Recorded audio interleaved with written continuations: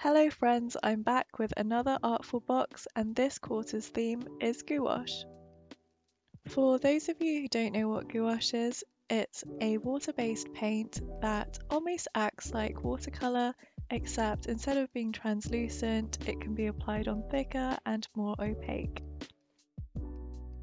I've never actually tried gouache before, but I'm really looking forward to try it in this box. As I open the box, there is the regular things such as how to upgrade and how to share your work. I was really pleased to see that the paints were the first thing you open in the box. I really liked the way that they were packaged up in this cardboard / paper packaging. Overall, in my first impressions, I thought there was a good range of colours provided. So there is 12 paints in this set and they are 25 millilitres. I liked that there was a good range of primaries in this set, as well as white, black and brown, as I tend to use these quite often, as well as some nice bonus colours such as a lovely vibrant green, purple, rich pink, orange and a warm yellow. I thought that the tubes that were provided were a reasonably good size for this art set and definitely enough to experiment with, as they can go quite far with water. Next up was this F pencil. This is really good for light sketches for your painting, so it's quite handy to have in this box. Artful have also provided a nice pad of paper, which is a mixed media pad of 300 GSM and 25 sheets, so this is nice thick paper to work on and should hopefully cope well with the water and the gouache that I'll apply to the paper later on. As always, Artful have provided 4 blank greetings cards which you can make your art on, which is pretty cool and I think is a nice touch. Next up was the brushes in the Artful set. I found it interesting that in this quarter's box it came in a drawstring branded bag, where normally the brushes come in loose in the box, so this is quite a nice addition. The first brush in the set that I picked up was this number 3 angled brush, which is really good for painting and clean edges.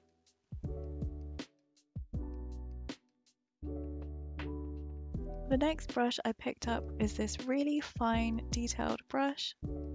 This is a half-sized brush and it's used for really small details, so I was pleased that this was included. The next brush is a number 1 brush and it's used for smooth lines due to its long bristles. Finally, the last brush is a number 3 round brush and this is also used for details. Finally, a magazine is provided in this art box which tells you all about the supplies you have, as well as different techniques you can use, as well as artists to inspire you. Next up, I just flick through the magazine quickly just so you can get a flavour of the types of art that's inside, as well as tutorials and artists. Now the box is all opened up, it's time for swatching. As I was putting the colours down onto paper, I was actually really surprised with how vibrant the colours were and how far they go with just a touch of water. Overall, I do like their selection of colours and their vibrancy, but I maybe would have preferred more earthy colours instead of pumpkin, raspberry jam and lavender. Now the swatches have dried, you can see how they look in comparison to the tubes. You can see the swatches are a lot more vibrant than the tubes, so this is worth bearing in mind, as I think the tubes look nice aesthetically, but they're not the exact colour. Now the swatches are all done, it's time to put these paints to the test and actually do a painting. If you've seen some of my review videos before, you'll probably notice that I tried to pick a really vibrant test subject, as I want to use as many of the paints as I can in order to give a good review. So for this particular painting, I decided to paint a rooster. The background of this rooster had a brick wall behind it, so I used a variety of oranges, yellows and reds to create this burnt brick look in the background.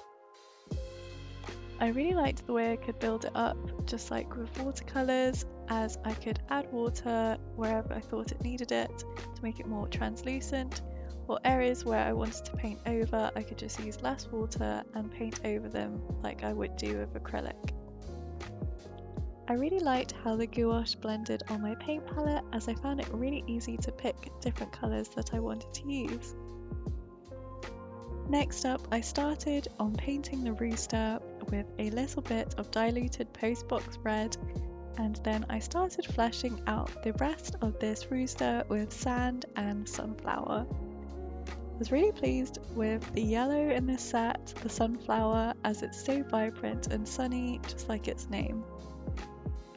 So in this part of the process, I'm just putting those base colours down to get rid of the white in the background. Once I was relatively happy with those areas, it was time to go in with Kingfisher and Ultramarine, as this rooster had really vibrant tail feathers.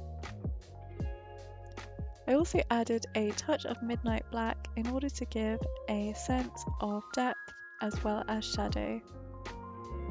For this painting, I mainly used the number 3 round brush for the rooster and the number 3 angle brush for the bricks. I just find that round brushes are a lot easier for these fine details, especially for the feathers. Once I was relatively happy with the tail feathers, it was time to get rid of that last bit of white empty space with a mixture of the white and black in this set to create a concrete effect.